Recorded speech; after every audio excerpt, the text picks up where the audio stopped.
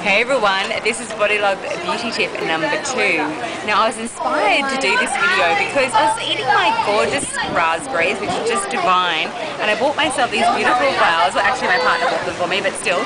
And I thought, you know what, this is the perfect delicious treat for my Easter celebration. Now, I really very rarely eat chocolate unless it's the chocolate that I make, which is sugar-free, but this is what I find such a wonderful treat. It's sort of like a mind-body spiritual treat. So I'm being really kind to myself by eating these foods that are really good for me and delving into other pleasurable things like flowers full of colour and life, and it's just awesome. So I suppose what I'm trying to get across here is, what is your perception of a treat?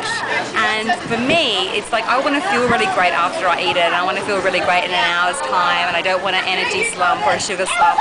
So, you know, just look at what your perceptions are and what your treats are, and maybe you might start to change how you really view what's really good for you and what you find a special treat. So enjoy, and I think I got my point across. I mentioned treat about 5 times, but anyway, bon appetit.